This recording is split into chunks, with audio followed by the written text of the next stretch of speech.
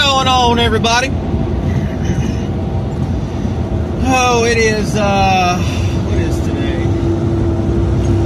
23rd. Yeah. February 23rd, it's Saturday. It is, I'm on East Coast time right now. Let's see, it is, 4 o'clock. And I picked up, let's see, I'm trying to get this damn thing. I hate this motherfucking everything, man. I got another one in sight that I want to get, but it's like $158. I ain't got the extra cash right now. Well, I do, but I don't want to use it for that right now. But anyway, I picked up out of Juliet, Illinois, because I had to deliver in Chicago. Fucking skunk. There was something dead in the road. I didn't know what it was. Woo-hoo-hoo, I do now. God almighty. But anyways, I had to pick up in Juliet, Illinois, and I got this fucking load. Man, it took both of my 8-foot drop tarps. I mean, literally stretched to the teeth. I mean, like, because you always tarp from the back first, and then you put the front on and overlay over the back, so when you're going down the road, you don't have a fucking kite. Well, I had to use bungees to strap the back, tighten it as tight as I could, and I had to use the front. And we've got these tarps. They're not fitted tarps. They've got a flap, so you can, like, basically zip up the sides. So since we had that flap and it's not a fitted tarp, I just pulled it to give it access to hang over the back tarp. So, you know, all that shit wouldn't get wet, and that shit wouldn't creep out, fucking flapping all over the place. So that leaves me open a little bit on this somewhere. Yeah, whatever. I think it's that side. But I mean, it's this. What's on the top deck is just some kind of steel, finished steel. It's already coated and shit. I honestly don't even know what the fuck it is. Just 3 pallets of something. I didn't even ask. I don't really fucking care. Just load it and let me go, right? Give a fuck what it is. So I've got a little bit of everything on here, man. I got some pallets of that steel up on the top deck, and then I've got this big crate and some crate boxes. It looks like some finished steel beams, maybe, but they've got some kind of galvanized metal in between. I don't. Like I said, I don't know what the fuck it is. It looks like it's, I don't know, some kind of structural or something. But just a little bit of everything, man. And on the back end, I've got some. I believe it's. I don't know. It's all. It's auto.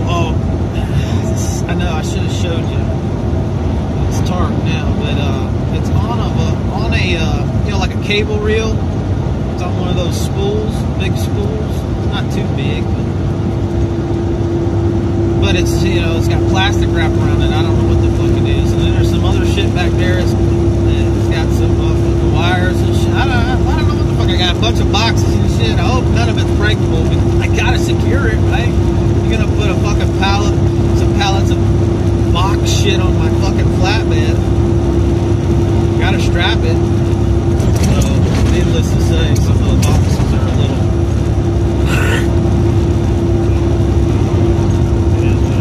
But anyways, this is going to Boston, Massachusetts. So it's Saturday. It delivers. My appointment is 7 in the morning on Monday. There was 2 trucks that are going to the same place. The other guy didn't arrive yet, and the guy was thinking that they were supposed to be assigned to one of the other trucks, but all my messages said it was just a pickup number, and he was looking for like a .2 or some shit for the other truck. I don't know, but he said, well, I'll just give you the 7 o'clock in the morning one. I was like, okay, that'll work. It was a 7 and a 10. So I was like, yeah, I'll take the 7, because the earlier I get there and unload it, you know, the faster I get a load and get out. You know, I want to get there at 10 o'clock and not get unloaded until fucking noon. 1, you know, and just your day's almost fucking shot trying to get another load.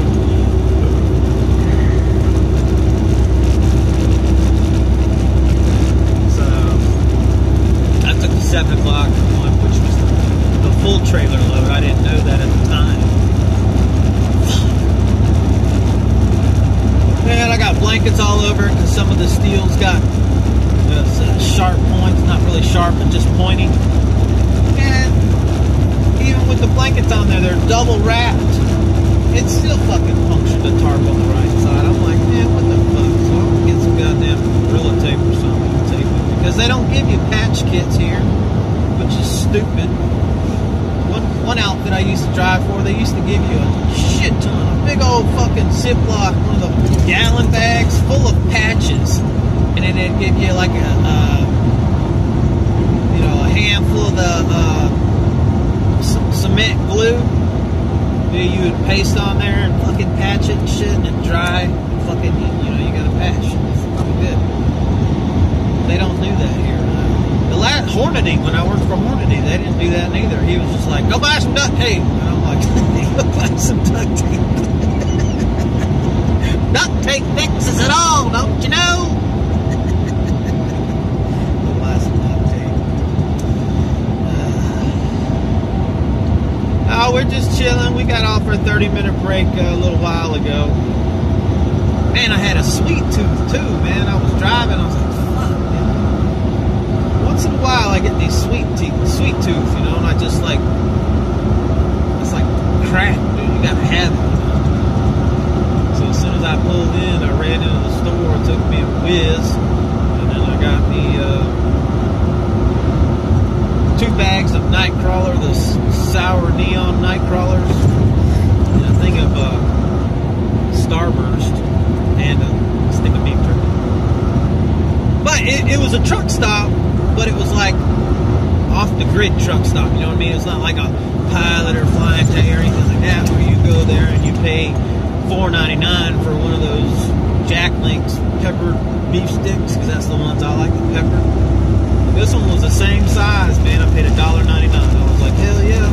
And then, you know, you go to the truck stop and you get the 2 for $2.50 or something like that at a truck stop. They were 2 for $1 here. So, huge difference in price. But I had a situation with this company I'm at. Again, another situation. I'm starting to get fucking sick of it. It got resolved, but still, it's the point, the fact, the fucking, you know, I picked this trailer up, right? Because my other landing gear was broke. So I picked it, they gave me this one. And I always go through the tire pass, you know, I've got all the fucking sheets they give you that tells you what your tread depth is and what your air pressure was for each tire, or any issues.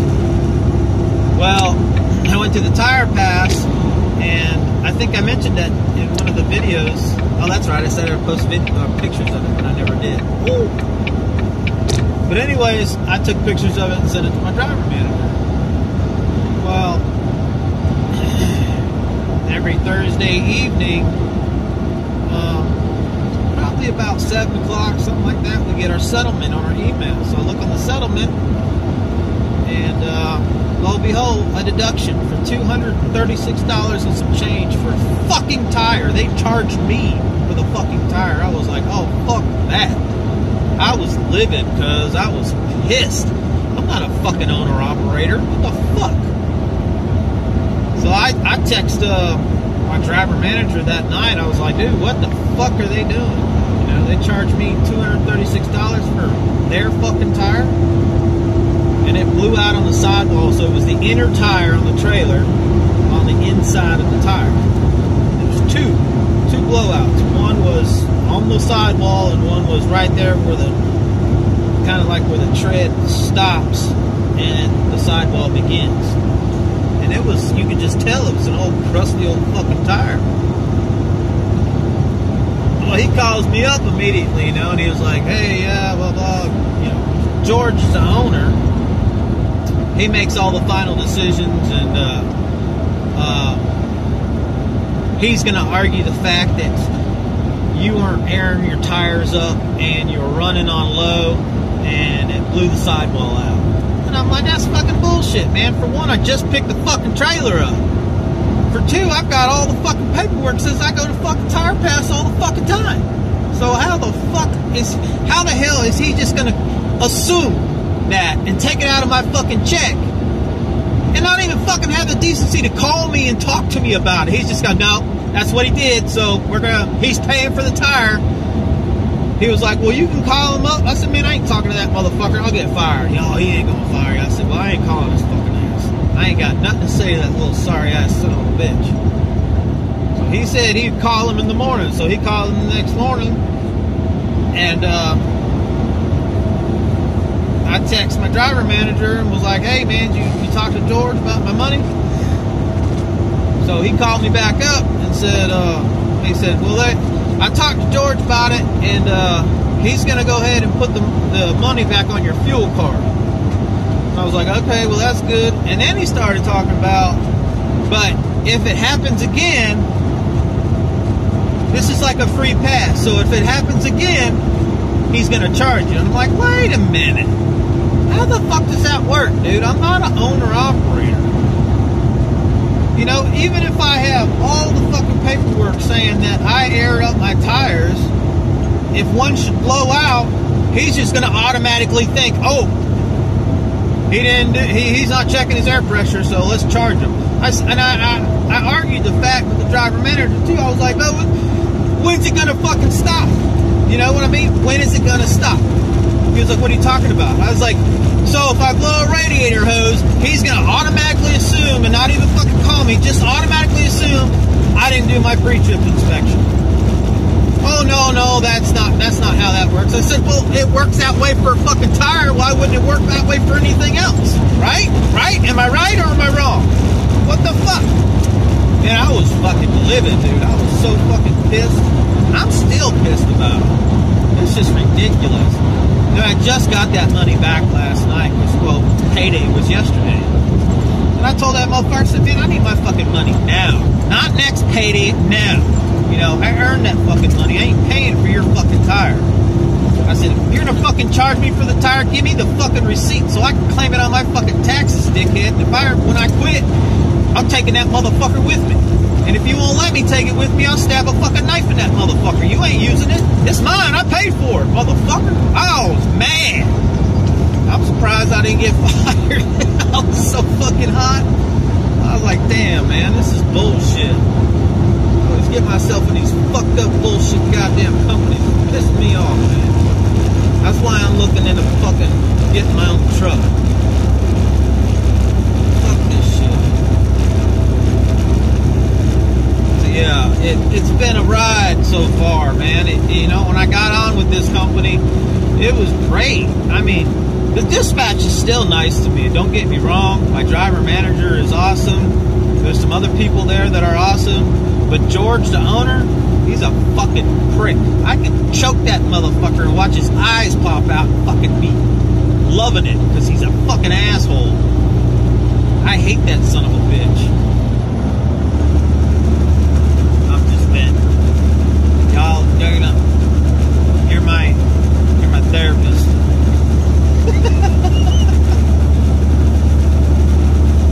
Yeah, he pisses me off, man. And I never told you guys when I was loading out of Chico, California. I loaded up those concrete blocks. It's in one of the videos. Well, there was scale. You're supposed to see the company policy is, I think, anything over, I don't know, I think it's 35,000 pounds or something like that, or 38, I don't know. You're supposed to go find the nearest scale and scale out. Well, I had this in my mind, but I wasn't even thinking about it because I loaded out of a parking lot in Chico, South Carolina, Chico, California, by side of Walgreens. And as soon as they loaded it up, man, that was it. They fucking took off their rain suits and they fucking went back. I think I delivered in Pennsylvania or some shit. I can't remember where the fuck I went. But when I delivered there, the same guys were there to unload me. So they fucking took off. So they had a job there in California and they fucking just went back home. So my thinking was, well, fuck, if I'm heavy, I mean, I can't come back to the site. There ain't nobody here to fucking rearrange the load. So I just kept going. And also, what I had in my mind is I had to go up Donner's Pass. That's another video of Donner's Pass. It's a juicy chew, man. Woo! That motherfucker's spitting it out. But so and there was a huge fucking winter storm getting ready to hit. So I was like pushing it. And I got to that rest area and I ran out of hours, and then one thing led to another. But anyways, I made it over the mountain, and the next scale past the mountain I hit at a truck stop, and that's when I was fucking overweight on my drives. And so that's when I hired, they told me to go to a forklift company, hire these people to rearrange the load, so I did. And they called, they paid for it. Well, they took it out of my fucking check. So I called up. I was like, what the fuck? Why am I paying for you guys to move your fucking load around? Well, George's philosophy was that it's company policy, a certain amount of weight and all that shit, you're supposed to weigh out. So his thinking was, I'm just gonna charge you for it to show you a lesson. And I kind of get it on that one. I do. I paid $105 to fucking move that shit around. Lesson learned. I don't give a fuck what the weight is now. I fucking go weigh out and I show a weight ticket. So that's twice. That one was my fault. If you want to look, I mean, there's so many different ways you can look at that situation there. But after he said what he said, I was like, you know what? You're right. I should have weighed out. I did get lucky. I didn't go through any scales. I didn't get pulled in. If I did, I'd have been fucked. I'd have got points. The company would have got points. I get it. Lesson learned. And so, like I said, there's so many ways you can look at that one. It was company policy, but still, I kind of brushed that one off. But now it seems to be like a thing with him. And my driver manager says that he goes through this with drivers every fucking Friday. They're calling up, why is he taking this out? Why is he taking that out? And to be honest with you, they are fucking themselves, because they're losing drivers left and right, because George is one greedy son of a bitch. He's saying, oh, you're not doing this, you're not doing that. How do you know what I'm not doing? Are you fucking here? No. He don't even have the decency to call you up and ask you questions about it or anything. He just says, yep, you're not doing that, so you're paying for it. It doesn't fucking work that way. But yeah, I tell you what, I'm still kind of livid about it. It's bullshit. Even though I got my money back, it's the principle of the fact. And just like I was telling my driver manager, when is it going to stop? That means everything. That to me in my head, and I'm pretty sure anybody else would be like, that could be anything. Because if he's just going to assume and not even give you the common courtesy to call you and talk to you about it, he's just going to automatically say, yeah, that's what you did, and take it out of your check. That's kind of fucked up. So yeah, things are kind of dicey right now here. So I'm not sure what's going to happen anymore. I know I'm not really pleased with this company anymore, especially that. I know I can't comfortably stay and say I can earn a good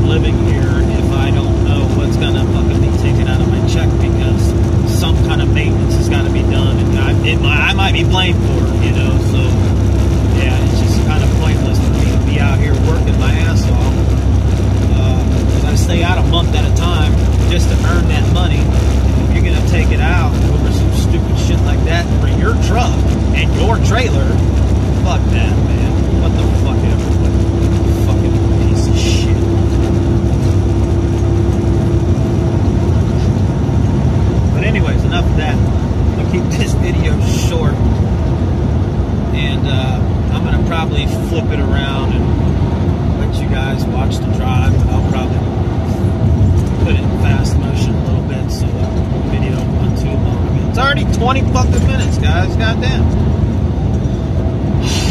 Well, I feel better. Oh, one more thing before I go. Right now we're in 20-mile-an-hour wind gust. And in my next video, I think I'll show you that I have gotten all my devices connected to this phone because I pay extra now for my for like a mobile hotspot. So I got my GPS hooked up to it so I can look at the weather at the destination, wind speed, temperature, all that shit. Then I got my tablet hooked up as well for Trucker's Path. We'll get into that later. Trucker's Path is pretty awesome. It's I don't use it for route purposes, but I use it for other purposes. So we'll get into that later and enjoy the ride.